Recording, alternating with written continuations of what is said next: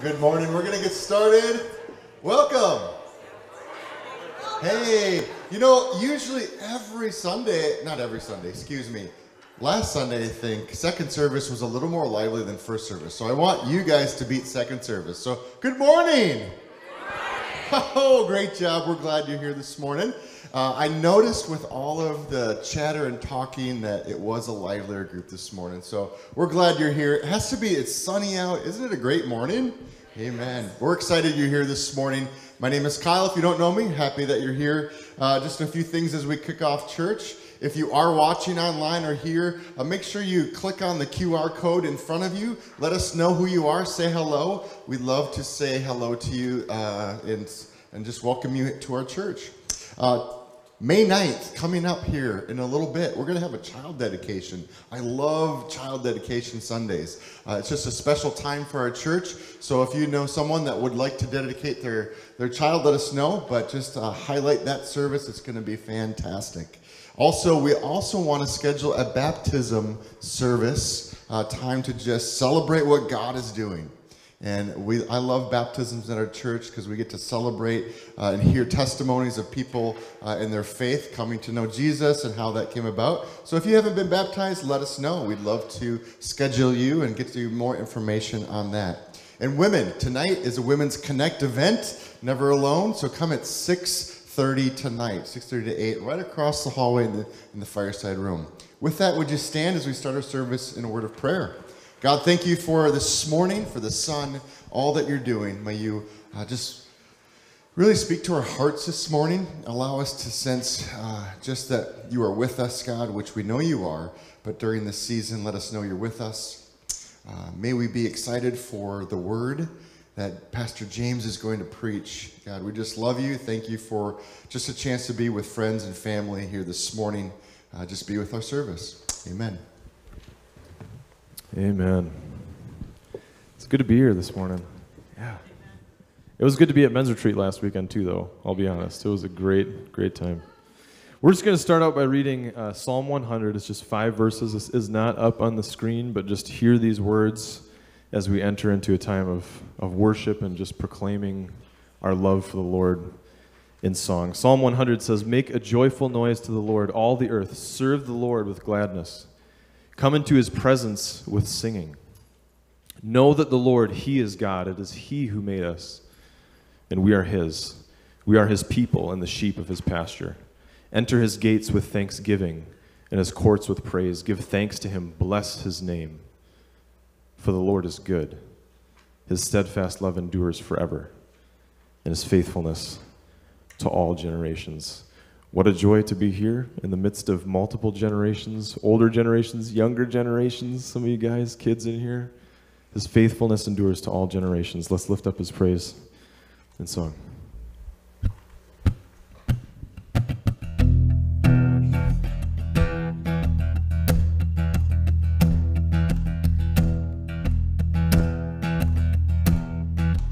Let our praise be your welcome. Let our songs be a sign we are here for you. We are here for you. Let your breath come from heaven. Fill our hearts with your life. We are here for you. We are here for you. To you our hearts are open. Nothing here is hidden. You are our one desire. You alone are holy. Only you are worthy, God. Let your fire fall down. Let our shout be your anthem, your renown, fill the sky. We are here for you. We are here for you. Let your word move in power. Let what's dead come to life. We are here for you. We are here for you. To you our hearts are open. Nothing here is hidden. You are our one desire. You alone are holy. Only you are worthy, God. Let your fire fall down. We welcome you with praise. We welcome you with praise. Almighty God of love, be welcome in this place. We'll welcome you with praise. We'll welcome you with praise. Almighty God of love, be welcome in this place. Let every heart adore. Let every soul awake. Almighty God of love, be welcome in this place. We welcome you with praise. We welcome you with praise. Almighty God of love, be welcome in this place. To you our hearts are open. Nothing here is hidden. You are our one desire. You alone are holy, only you are worthy, God. Let your fire fall down. Let's proclaim that he is holy as we sing. Holy, holy, holy, Lord God Almighty. Early in the morning, our song shall rise to thee. Holy, holy, holy, merciful and mighty, God in three persons, blessed Trinity.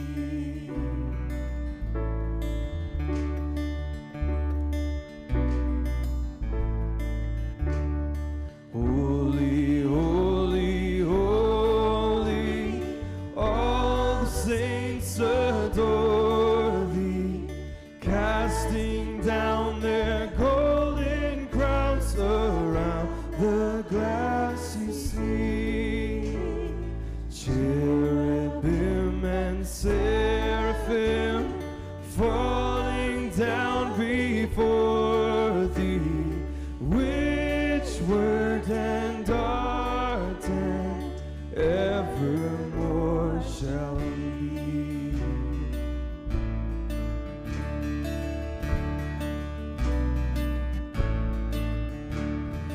Holy, holy, holy, though the darkness hide thee, though the eye of sinful men thy glory may not see,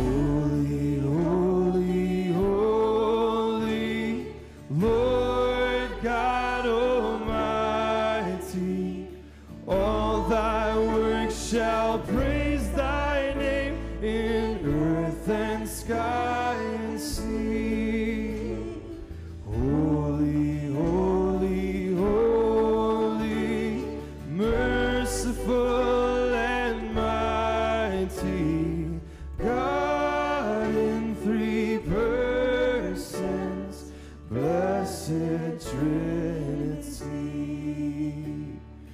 God in three persons, blessed Trinity.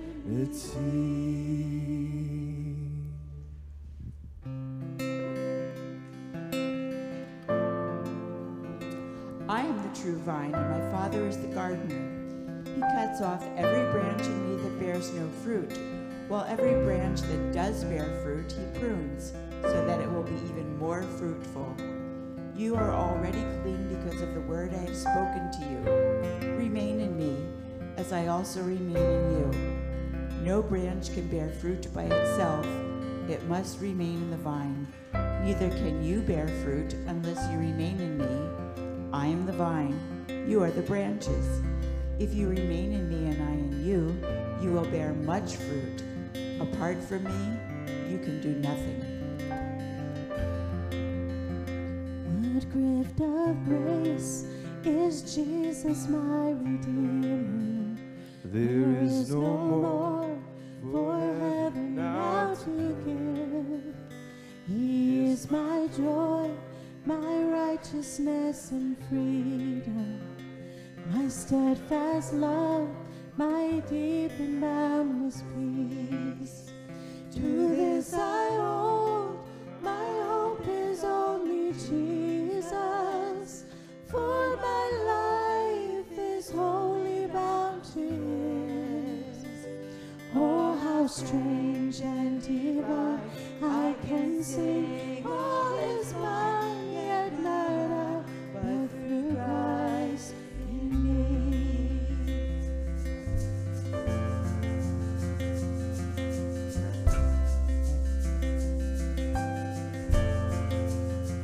The night is dark, but I am not forsaken, for by my side the Savior He will stay. I labor on in weakness and rejoicing, for in my need His power is displayed. To this I hold, my shepherd will defend me. Through the deepest valley He will lead. Oh, the night has been won, and I shall overcome, yet not I, but through Christ in me.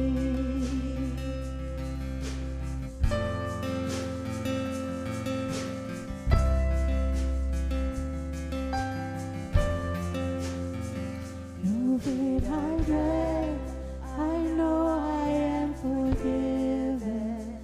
The future sure, the price it has been paid. For Jesus bled and suffered for my pardon, and He was raised to overthrow the grave. To this I hold, my sin has been defeated. Jesus now and ever is my plea. Oh, the chains are released, I can sing, I am free, yet not I, but through Christ in me.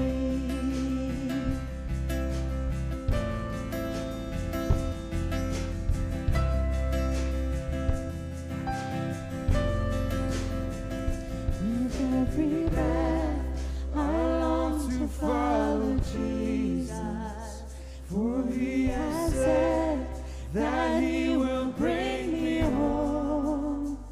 And day by day I know He will renew me, until I stand with joy before the throne. To this I hold, my hope is only Jesus. All the glory evermore to Him. When the race is complete, still my lips shall repeat, yet not I, but through Christ in me.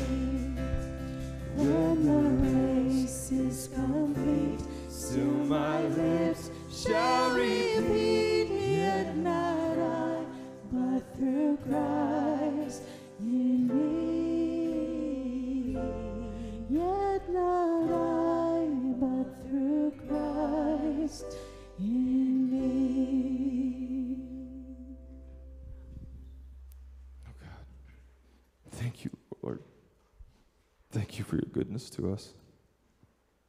Thank you that what we're doing this morning, it's true, what we read in John 15, that we can do nothing apart from you, and yet in you we can bear fruit from you. In you we can do what you've called us to do. And so, Lord, that's our desire. And so we just ask, would you come and have your way in us and make us a people, make us a church that follows after you, and that the world would see you through us. So, Lord, do your work in us. Teach us this morning, we ask.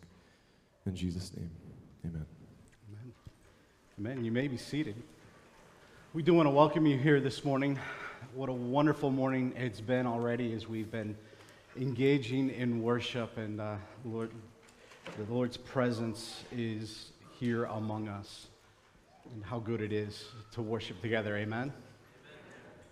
Just a powerful, moving morning of being in the Lord's presence already, and now we get the great privilege of opening His Word and asking Him to speak to our hearts. We're continuing in James. We're in James chapter 4. Last week we had to kind of take a break at verse 5, and we're going to pick up verses 6 through 12 this morning, kind of continuing this theme of check your ego. Do you have an issue of pride, or are you living a life of humility? And how does that relate within the body?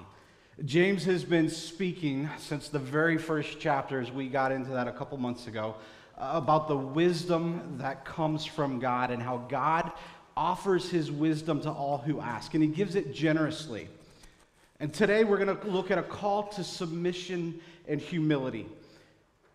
How does that play into wisdom? How does that affect our lives? And what is our response to what God is calling us to do? Wisdom is something that we all desperately need.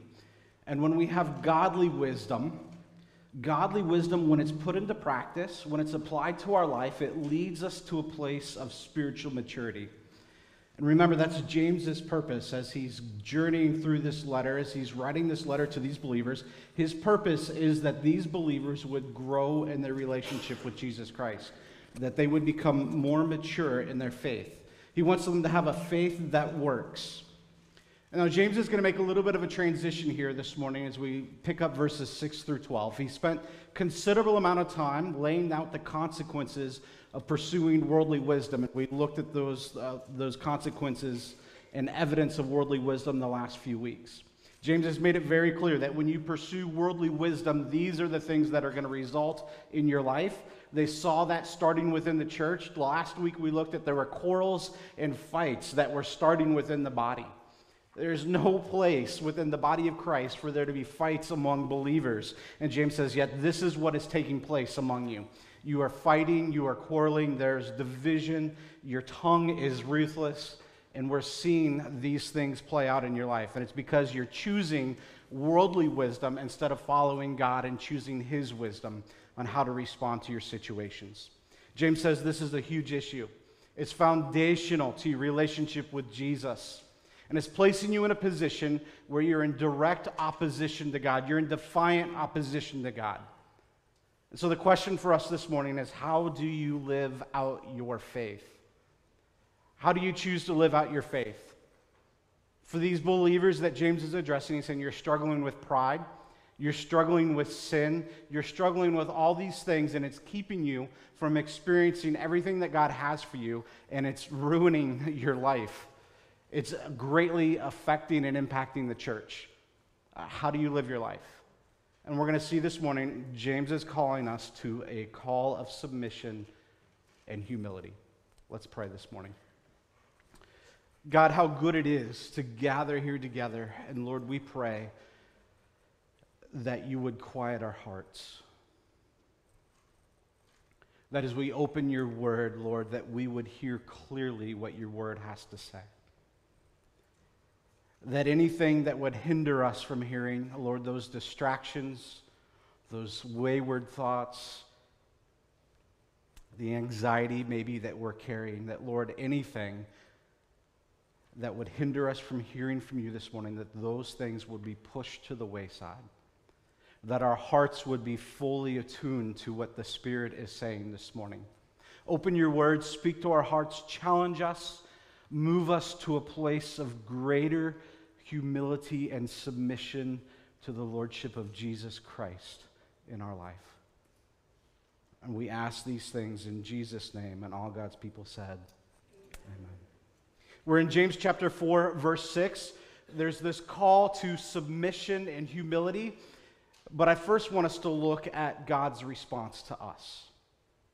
God's response to us. What is his response toward us?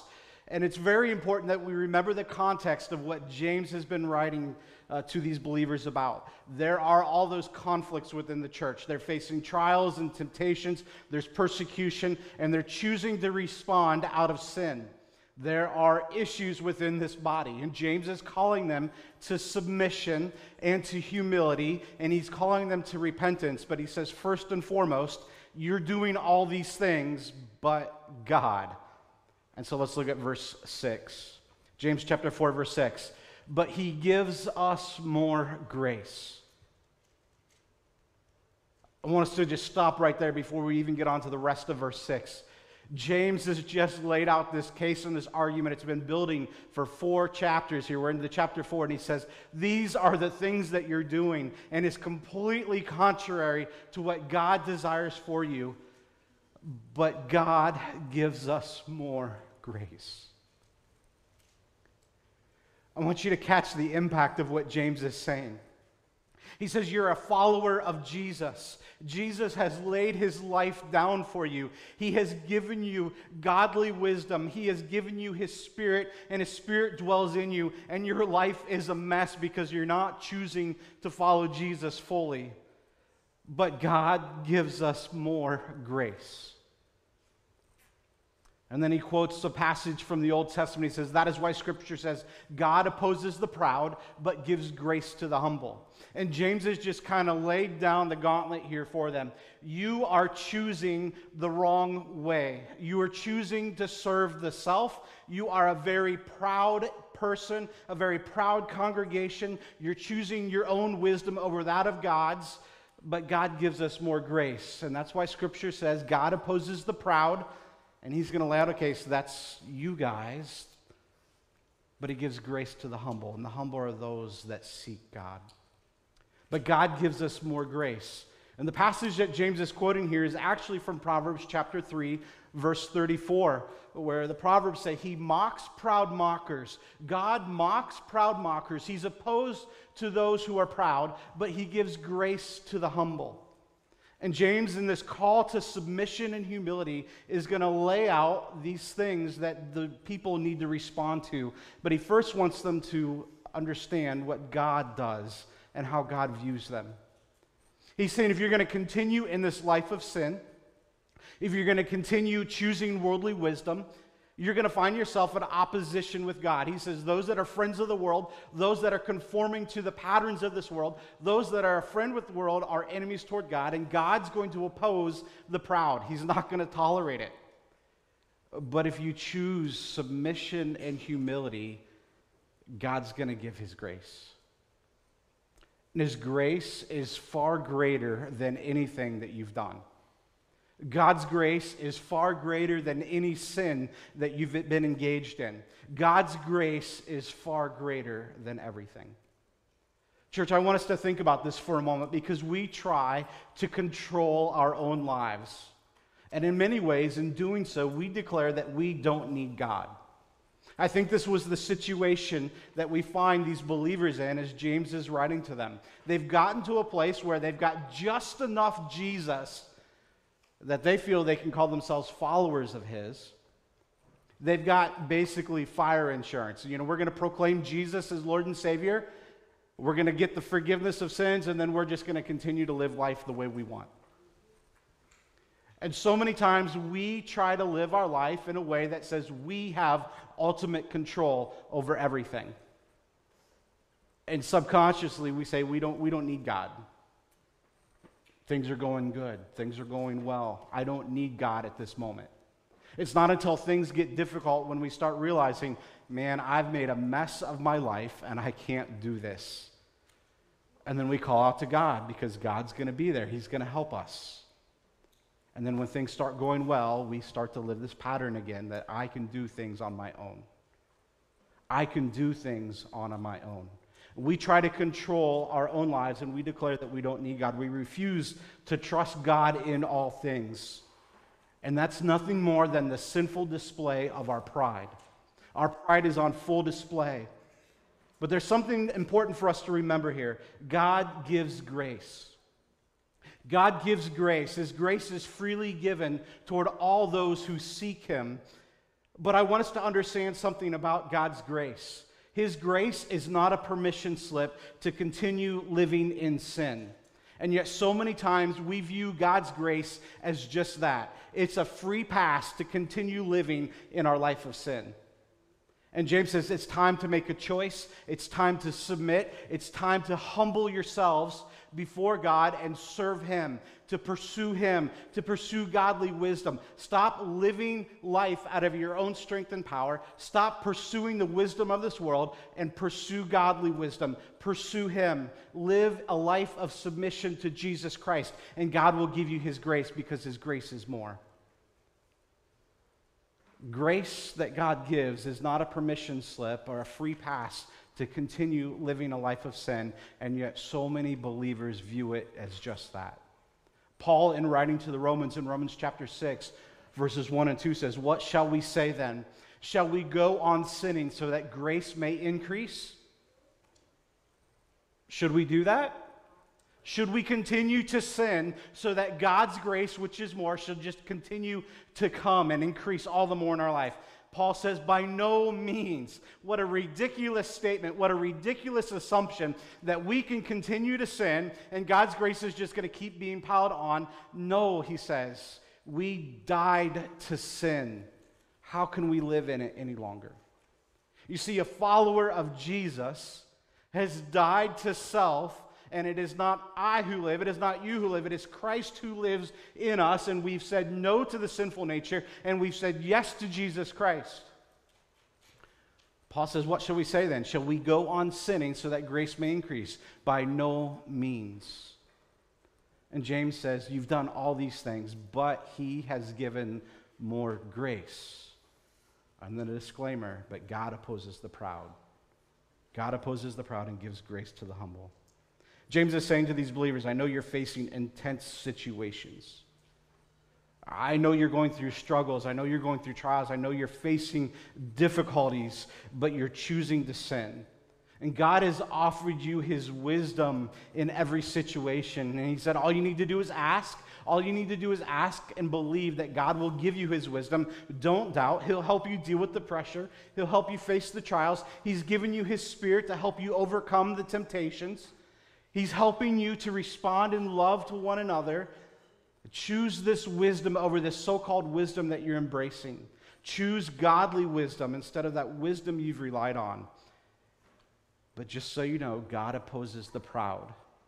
And if you continue to live like this, you're saying that you don't need God and that you are really a proud person. And God opposes the proud, but He gives grace to the humble. You're choosing to embrace and pursue worldly wisdom. And that's only further highlighting your spiritual arrogance and pride.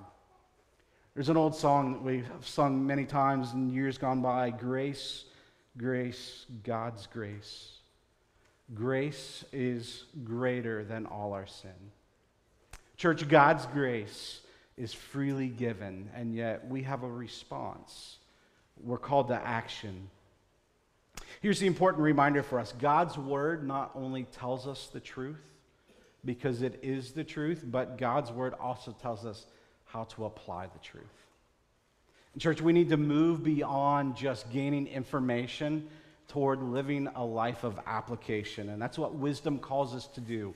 That we've got to take what we know, the truth of what we've heard, and we've got to live it out in our life. So we have God's response, and now we have our response to God. James is going to give us a list of commands, and it's going to be kind of rapid fire. He's going to go through this list rather quickly, and in verses 7 through 10, we're going to have 10 commands, and we're going to combine some of them together. But he's going to go through this long list of commands, and there's a great sense of urgency to what he's saying.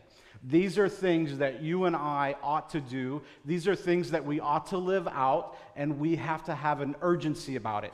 We can't delay when it comes to this. This is our response to what God has done to us and how he responds to us. God has called us to a life of submission and humility. And when we respond in that way, his grace will come. His grace will come. It's far greater than anything that we've done.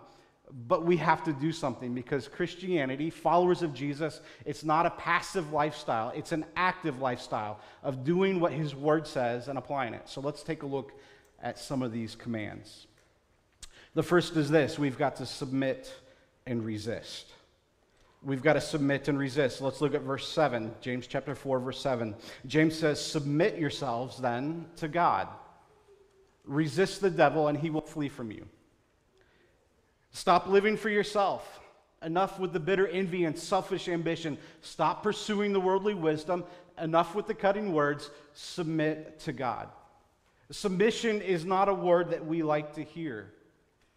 We don't like to be in submission to others, because it's taking control that we feel belongs to us and is giving it over to someone else. Submission, church, is a prerequisite which comes before we can obey any of the commands that James is going to list for us. We have to start with a life of submission. Church, we cannot obey God if we aren't first fully submitting ourselves to the lordship of Jesus Christ. We can't obey what God's word says if we don't have a life of full submission. Full submission is coming under the control of Jesus in every part of our life. James says those that are proud are quick to ignore God's wisdom. They're quick to ignore godly wisdom. They resist submitting to God. There's an attitude of self-reliance and dependence on themselves only. James says if you're proud, you're going to struggle with submission to God. But the humble fully surrender and submit to God, and they choose to obey him in all things. And James says, church, this is not an option. This is a command. You have to do this. You have to submit yourselves to God. Submit yourselves to God. Full submission to God leads us to actively being able to resist the devil. Resist the devil, James says, and he will flee from you. Resist means to literally to stand firm, to set oneself against something. James says to stand firm against the devil. Set yourself against the devil. And you can only do this when you fully submitted and surrendered yourself to Jesus Christ. So many times we get this turned around. We resist what Jesus wants to do in our lives, and we find ourselves submitting to the devil. We say by our actions that we don't need Jesus, that we can do this on our own. We can handle our struggles. We can handle the temptations that come our way. And we find ourselves doing everything in our own power to try to control our sin, but we realize pretty quickly that we cannot control our sin. We're not successful. We might have it under control for a little while, but soon that sin will come to the surface. Soon we can't resist the devil, and we start giving into temptation after temptation after temptation, and it's not long until the sin starts to control us. Church, you will never be able to conquer the sins in your life and resist the devil if you have not fully surrendered in complete submission to Jesus Christ. You will never overcome the sin in your life if you're not fully submitted to Jesus Christ. We must resist the devil, but we can only do so when we find ourselves in submission to Jesus. Resistance requires us to actively pull away. It demands that we continually counter the lies of the enemy by reminding ourselves of God's word. One of the greatest ways that we can resist the devil and resist the temptations that come to us is by knowing and understanding and memorizing and applying God's word to our life. Psalm 119 says this. You guys know this verse? Let's say it together. Let's together. That means like all at once. All right, let's start over, okay? With enthusiasm. You guys are reading like you're just like, oh, so tiring. It's so hard to read. All right, with enthusiasm, I have hidden your word in my heart that I might not. What's David saying? I have hidden. I have memorized. I've meditated on it. I understand it. I've dissected it. I've chewed on it. I've thought through it. I've studied it. I know what the word says. I've hidden it here in my heart so that I might not sin against you. So that when I find myself in those situations where I'm facing difficulty, where I'm facing trouble, where I'm feeling tempted, where the enemy is coming and the devil is attacking and the arrows are flying, I know what God's word says. I've hidden it in my heart. I know it, I understand it, and I'm choosing to live it out. You see, it's not just the memorization and hiding the word in your heart and your head. It's the living it out and applying it to your life. And David says, I've taken your word. I've hidden your word in my heart so that I might not sin against you, that when the trials and the difficulties of this life come, I'm going to be able to stand firm. I'm going to be able to resist the devil, and he's going to flee from me because I'm standing firm on the word of God, and I've fully surrendered and fully submitted to the lordship of Jesus Christ in my life. Church, that's how you overcome. You can't do it in your own strength. And James is talking to these believers saying, your life is a mess. The body is decimated. There's so much conflict and chaos within the body. You people need to choose godly wisdom. You've got to resist the devil, but you can't do that until you submit to Jesus Christ. We've got to submit to God and resist the devil. But the command comes with the promise. Resist the devil and he will flee from you. Resistance is an active response. It cannot be passive. The second command, the first part of verse 8, come near to God. Come near to God. Chapter 4, verse 8, come near to God and he will come near to you. You see, there were conflicts and fights within the church, and James is calling these believers to come back, to come near to God. He's calling them to come corporately together before God to seek his healing presence among them. And James is drawing on the Old Testament. He's drawing on Old Testament imagery here, something they would know and understand being Jewish believers. He's calling them to come to the temple, the Old Testament imagery of coming to the temple to worship and offer sacrifices. Church, when we submit to God and we come together with the intent to worship and seek him, God will come near to us. This is another command with the promise. Come near to God and he will come near to you. Church, are we corporately drawing together, drawing near to God with the desire in our hearts to worship him and to seek his presence among us? Do we engage in worship? Do we engage with Jesus in our heartfelt worship? Do we come expecting the Holy Spirit's presence among us? Or do we just come on Sunday morning because, wow, this is what we do on Sunday morning? I know you're not getting up early to come see me. Are we coming with a desire to engage in worship and heartfelt worship with brothers and sisters in Christ, coming to glorify Jesus, to worship Jesus, to proclaim his worth and his glory and his honor? And are we coming expecting to meet with Jesus every time we gather? Do we expect that the Holy Spirit's presence is going to be among us, working and moving? James says, draw near to God. Come together. Come and worship. And when you come and worship and you draw near to God, God will draw near to you. His presence will be with you. Church, do we have a divine expectation in our worship and corporate gatherings that God will show up and that God will speak and God will move? The next command, wash and purify. He says, come near to God, draw near to God, and he will draw near to you. Wash your hands, you sinners, and purify your hearts, you double-minded. James says, wash your hands, purify your hearts. And he calls them double-minded again. He's using that symbolic language. He's using that imagery that they've gone back and forth between worldly wisdom and godly wisdom. And he's saying, wash your hands, purify your hearts. Again, this is that Old Testament symbolic imagery, preparation for worship and ceremonial cleansing. And his command here is highly reminiscent of what David says in Psalm 24. In Psalm 24, verse 4, David says, in 3 and 4, he says, who may ascend the hill of the Lord? Who may stand in his holy place? He who has clean hands and a pure heart, who does not lift up his soul to an idol. You know, there's a song that we sing, give us clean hands, give us a pure heart. David's saying, who can come?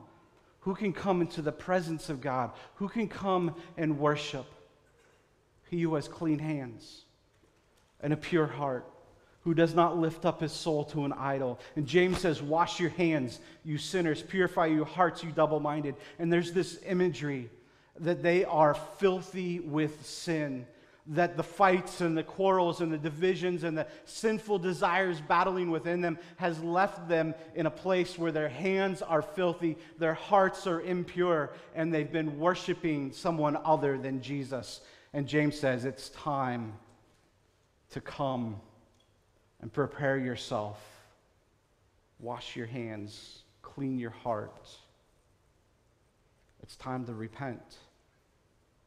You're going back and forth between worldly wisdom and godly wisdom. You need to prepare your hearts. There needs to be a cleansing. Wash your hands, purify your hearts. James is calling them to heartfelt repentance. You need to come back to Jesus. You need to come and worship fully, but before you can do that, you need to repent. You need to recognize the depth and depravity of your soul, and you need to repent for all these things. You need to turn away from the sin that you're choosing, and you need to walk in repentance and submission and fellowship with Jesus. And if we go back to verse 6, we do that, but he gives us more grace.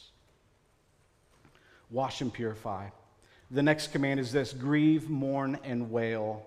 Let's look at verse 9. Grieve, mourn, and wail. Change your laughter to mourning and your joy to gloom.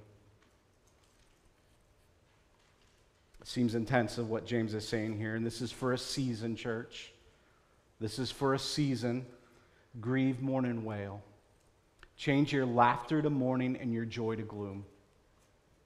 You say, wow, James is a little depressing here. Like, we've got to stop laughing in church and we've got to be gloomful. And it's just a season, and it's talking about the sin in the heart. He says, grieve, mourn, and wail. You see, sin is no laughing matter. And yet, look at our society, where sin is openly embraced. And when you sin and you mess up, what's the response of many in our culture and in our country, maybe even in our church? My sin, that's not a big deal. You can overlook that, right? It didn't hurt anyone. And we have this response that sin is not a big joke. It's a big joke. It's not a big deal. And James says you need to come to a place where you recognize the sin in your life, the sin in your body being the church, your sin in your community, the sin in your family, where you come to a place where you recognize the depth and depravity of what you've done and the depth and the pain that your sin has caused, and you need to find yourself in a place where you weep, you mourn, and you wail, and you grieve over your sin. And the fact that Jesus Christ took that sin and he went to the cross and he suffered in your place and he took your sin. Church, if that doesn't move us to a place of inward reflection and a place of woe is me, what have I done? My sin has caused my Savior to die and to bleed. If you are not grieving over your sin, there's not been any true repentance. There's not been any godly sorrow. You are not living a life of submission and humility to Jesus Christ. You're living a life of pride. James says, weep, grieve, mourn, and wail. Change your laughter to mourning and your joy to gloom. Do you feel the depth of affliction? There's a picture of being afflicted and miserable because of your sinful condition. Church, is this how you feel about your sin? Are you moved to a place of grief over your sin? Do you mourn over the sin that you've committed? Oh, how we should pray that the Holy Spirit would break up the hardened soil of our soul so that it becomes fresh ground for genuine mourning and repentance over our sins. Church, there's no room for a half-hearted response of, God, I'm sorry for my sin, while we continue to engage in it. There must be full repentance. Not just for our sins, but the sins of our families, the sins of our church, our community, and those of our country. Friends, we need a fresh glimpse of the holiness of God. Paul, in writing to the Corinthians, he says in 2 Corinthians chapter 7, verse 10, godly sorrow brings repentance that leads to salvation and leaves no regret, but worldly sorrow brings death. Oh, how we need godly sorrow that will move us to a place of repentance. Do you mourn over your sin? James is leading these people through a season of genuine and heartfelt repentance. The next command that James gives us is this: humble yourself. Humble yourself. Verse 10, humble yourselves before the Lord and he will lift you up. Friends, humility is not the call of the world. The glorification and exaltation of oneself at the expense of others is what the world calls us to pursue. My one brother has a saying that kind of goes along with this. He says, don't blow out my candle to make your candle look brighter. It's this whole idea of that I'm going to exalt and glorify myself. I'm going to make myself the center. James says, humble yourselves. Humble yourselves before the Lord, and he will lift you up. It's a call to humility. It's the call and life of Jesus. Jesus is our greatest example of humility the world has ever seen. Jesus, who is fully God, he humbled himself and made himself nothing, taking on the very form of a man, becoming a nature, a servant. He humbled himself. He humbled himself to the point of death, even death on a cross. Friends, don't seek to glorify yourself. Don't seek to exalt yourself. Choose humility. Choose to become like Jesus in all things. Humble yourself before God. See, these believers in this church that James was addressing struggled with this. They wanted to make it about themselves. They wanted to glorify and exalt themselves. There was an issue of pride within their hearts. They looked down on, we've looked at this in the early chapters, they looked down on those who are less than themselves. They looked at the poor and the marginalized. They looked at the destitute and they said, I'm so glad I'm not like them. They exalted themselves. And James says, no, that's the way of the world. I'm calling you to the way of Jesus. Jesus, who had every right, who is God himself. He humbled himself and he became like us. He became a man. He was born as a baby. He grew as a man. He became a servant. He humbled himself to the point where he went to the cross for you and for me. That is our example. That is who we should follow. James says, humble yourselves. Verses 11 and 12, James is going to shift gears a little bit. He's gone through his list of commands. He's given us our response of what it should look like to God's response, and now he's going to give us one more warning. Seems like James is offering a lot of warnings. He really wants these people to understand what it is that God has called them to. And so he gives a continued warning here in verses 11 through 12. How do we treat one another? James says, brothers, do not slander one another. Anyone who speaks against his brother or judges him speaks against the law and judges it. When you judge the law, you are not keeping it, but sitting in judgment on it. There is only one lawgiver and judge, the one who is able to save and destroy.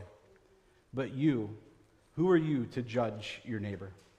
You see, the issue of speech and words had already been something James had addressed, and now he continues with a fresh warning against slandering one another.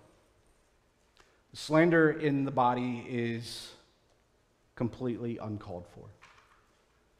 Slander is talking negatively about someone else, speaking ill of someone else, speaking evil of someone else. It's cutting remarks meant to tear down and destroy. It's spreading lies and gossip. And James says, brothers and sisters, do not slander one another. You see, the world is already doing that to you. You are called to love one another. You're to be like Jesus. You're to be humble like Jesus. And Jesus didn't use slander. He didn't use cutting words to tear down others. James says you've got to stop with the tongue. The tongue is destroying you. You're speaking ill toward others, a brother and sister in Jesus Christ, and you're tearing them down by your words. You're lying about them. You're speaking ill of them. You are gossiping about them, and there's no place for this. You're not better than they are. There's no room for this type of behavior within the church. Who made you to be judge and jury over your brother and sister? Who gave you permission to read into the law, to strike down a brother with your words? James says, be careful, because there is only one law and only one lawgiver, and you are sitting, one judge, and you're sitting in judgment on both. Who are you to judge your neighbor? James references the Old Testament laws he did back in chapter 2. Love God and love others. And slander is a violation of the Old Testament law. Speaking evil against others violates the kingdom command to love one another. It violates what God has commanded us to do. And there's no place in the church or among believers where we can continue to speak ill of one another. James has just commanded them to stop the quarrels and fights, to stop these things within the body, to manifest an attitude of humility. And church, if we are right with God, you know what? We'll be right with others as well. Pride gets in the way of both of those relationships. Slander, speaking ill of others, is the result of the arrogance and pride, jealousy, selfish desires, these things that James has been speaking about throughout his letter.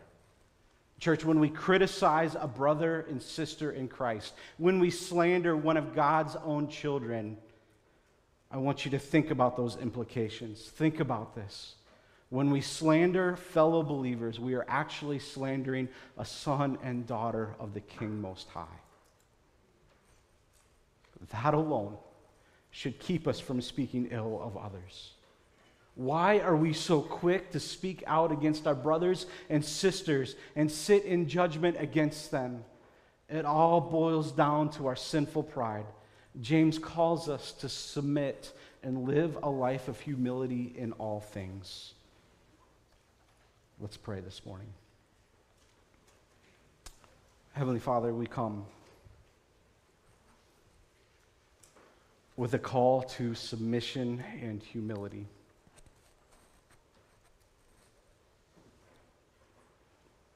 And Lord, it's a powerfully convicting call. Because so many times we just think, well, this doesn't apply to me. But I sure know who it does apply to. So many times we think that we've got it all together. But Lord, your word is very clear. We're to submit to God. And it's really easy to see all the sin and all the struggles and all the mess and chaos in the life of these early believers, and at times think it doesn't really apply to us. Lord, your word is alive and it's active and it's amazing, because these things could have been written to us today because it fits so well of who we are. We pray, Father, that your word would continue to speak to us this morning, that your Holy Spirit would have complete freedom and reign in our body, in our lives, in our presence, to bring the conviction that may be needed, to move us to a place where there's a greater dependency on you, complete submission to what Jesus wants to do in our lives, and that, Lord, it would be done with such humility that we recognize who we are and what you've done for us, and that we desperately need you in all things. Develop within us, Father, a love for one another, a deep love for one another, a deep love for you, that we may be a people who are decidedly different because we follow Jesus wholeheartedly. Have your way among us, we pray. We ask this in Jesus' name. Amen.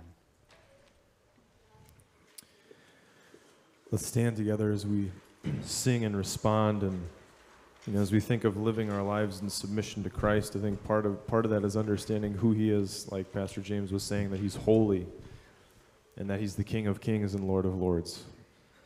And one day all of history is going to come into submission underneath His feet. Let's just rejoice in this truth and proclaim Him as our King.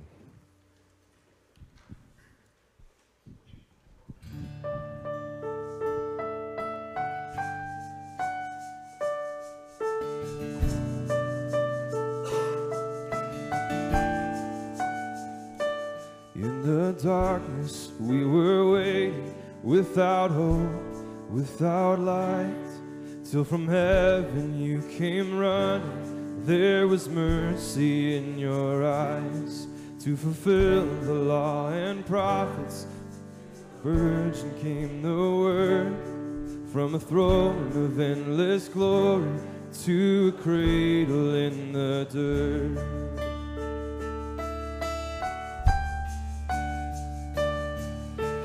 Praise the Father, praise the Son, praise the Spirit, three in one. God of glory, majesty, praise forever to the King of Kings.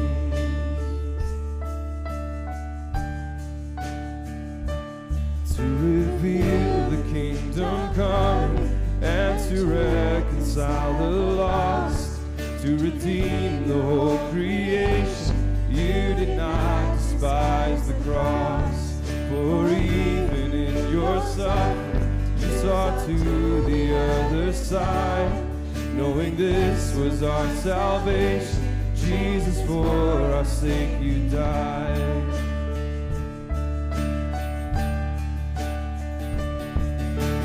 Praise the Father, praise the Son, praise the Spirit, three in one. God of glory, majesty, praise forever to the King of Kings. In the morning that you rose, all of heaven held its breath, till that stone was moved for good, for the Lamb had conquered death. And the dead rose from their tombs, and the angels stood in awe, for the souls of all who'd come to the Father are restored. And the church of Christ was born, and the Spirit lit the flame. Now this gospel truth of old shall not kneel, shall not fade. By His blood and in His name, in His freedom I am free. For the love of Jesus Christ, who has resurrected me.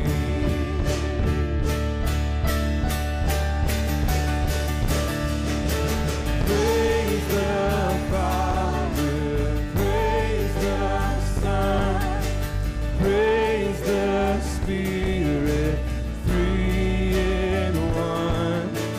God of glory, majesty, praise forever to the King of Kings.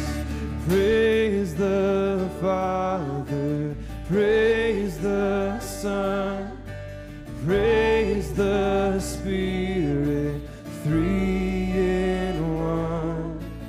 God of glory, majesty,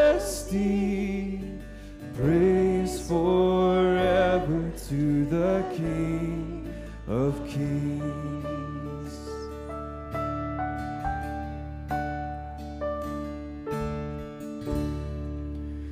Amen, Lord. May we take that with us as we go. Praise forever to the King of Kings through our lips this morning and through our lives as we leave this place. I pray it in Jesus' name. Amen.